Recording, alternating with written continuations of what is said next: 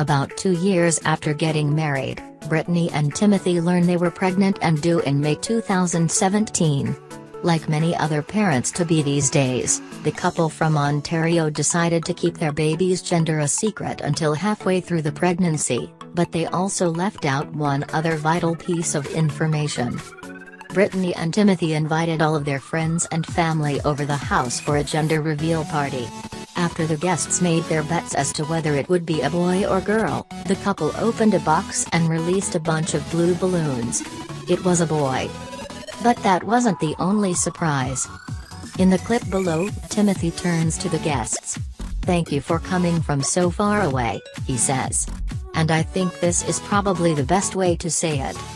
With that, Timothy unzips his hoodie to reveal a very special message printed across his t-shirt.